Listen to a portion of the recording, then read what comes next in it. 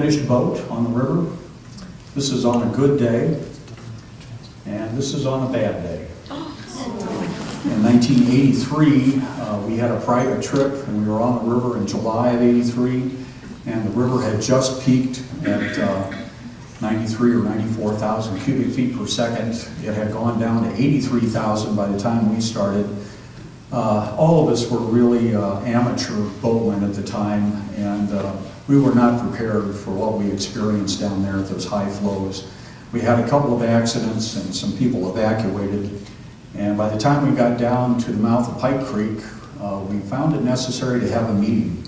Half the group thought this was the greatest thing that they had ever done in their lives, and the other half of the group felt otherwise. And the second group kind of won the discussion. So we all had to hike out, and the boats were helicoptered out. Kind of a sad end to a real adventure. So this is where it all begins, a picture taken from the top of the Chocolate Cliffs. The Paria is entering just out of the picture to the right, and you can see how it's changing the color of the Colorado.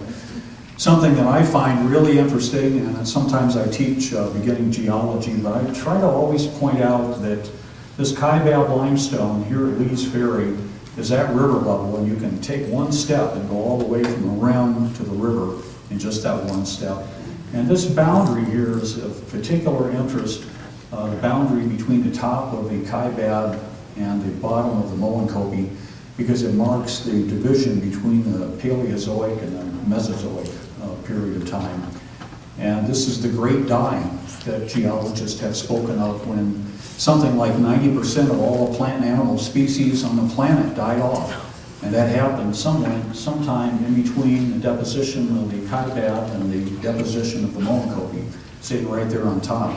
So as you drive from Flagstaff up to Lee's Ferry, last half of the way you're on top of the Kaibab, and you're driving right along the great dying boundary. Well, this is kind of an idealized river trip, and I don't want to spend a lot of time on this, but for those of you who have not been on the river, I've counted something like 360 camps on the river in Grand Canyon. So I think I've been on about a third of those. They vary a lot. Some of them are really small, others are gigantic. You could have a whole army stay on them. Your days on the river are punctuated by visits to side canyons, and if you're a boatman in particular, your days are punctuated by running the rapids. But really beautiful places along the way, such as Red Wall Cavern or Elves Chasm. Day hiking off of the river. This is a route near Stone Creek, coming down through the Tapeats. And Macadamiba Canyon.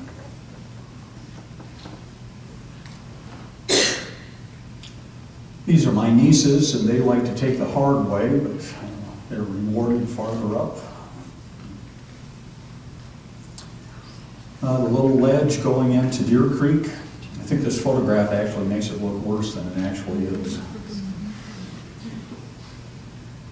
And back at Macadamiba, one of the things that I really enjoy about river trips is the adventure of it, but it's also just a chance to be a kid again and to just have fun.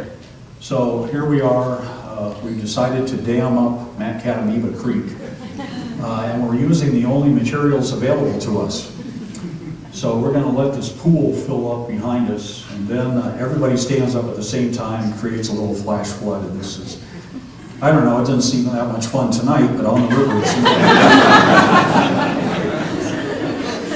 At other times it seems more entertaining. Well, that's hard work, damming up rivers like that. So Jim DeVinny and Dave Dryden are worn out by the experience. The river, of course, changes colors. It always used to flow muddy, but since Glen Canyon Dam went in, it now can flow clear. But if there's a flood down the Little Colorado or the Paria most likely, or any of the other small tributaries downstream from the dam, it can also still turn muddy even today. And all shades of brown and red and green are possible. Well, the rapids, I was on a river trip the first time I had rowed in a few years this summer. And I was rowing for a commercial company, and I don't know what's happened, but I used to love running the rapids in Grand Canyon, and they're starting to scare me.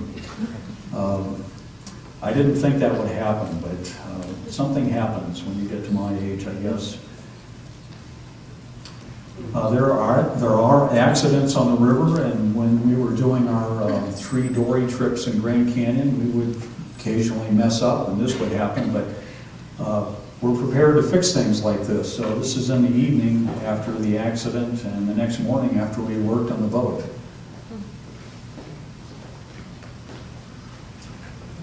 Granite Falls Rapid.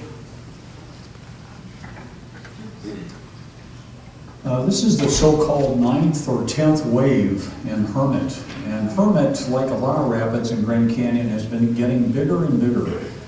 It used to be that you could go through Hermit right down the middle, and it was a big roller coaster ride, and there wasn't much danger of overturning. But at 17,000 or 18,000 cubic feet per second, that's really changed. Smaller boats really have to be lucky to get through here without flipping. So this is the 9th or 10th wave. The wave count doesn't always match person to person or time to time. But what can happen here is that you get turned sideways in this wave, and of course there's no time to recover before you hit the wave below. This is rather a new wave, but farther upstream, and we're looking at the river from the other side now. We're looking with upstream to the right. This is a raft coming out of the 5th wave. And a raft going into the 5th wave, but missing something. And I don't know if it was because it was a foregone conclusion that this boat would flip, and so the boatman just decided to jump out and get it over with, or whether he was knocked out farther upstream. I don't know if any of you have seen a video that was made on a Diamond River Adventures trip of a private group going through, but a video made here, and a boat surfs this wave for 50 seconds. Pretty amazing. These people are thinking about riding with me through Lava Falls. They're concerned. Even the big rigs can sometimes have trouble. You know, you can go on a river trip, and the experts, the commercial pilots, can make it look easy, and to some degree they have to be lucky too, but they can make it look so easy, and then the next trip stuff happens, and so it is partly luck. In this case, I was on a hatch boat here, and we had clobbered our motor up here in Dubendorf Rapid and floated on downstream and got caught in between this boulder and this one. And while we were deflating some of the tubes and using ropes and trying everything to get it off of the rocks it was sitting upon, this Western rig came down and also clobbered its motor up there and plowed into our boat and almost knocked it on through. Not quite, but this happened, and none of us could believe it. And the boatman in the second boat yelled out, "Hey, do you need some help?"